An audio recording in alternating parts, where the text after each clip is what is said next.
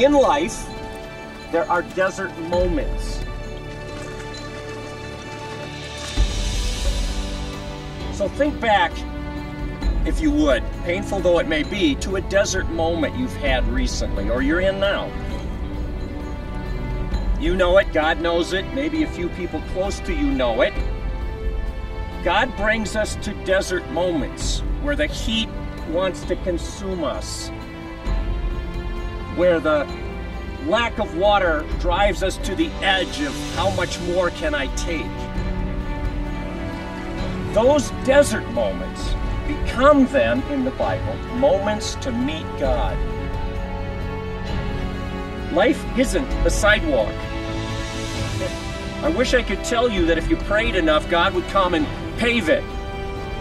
Curbs on either side.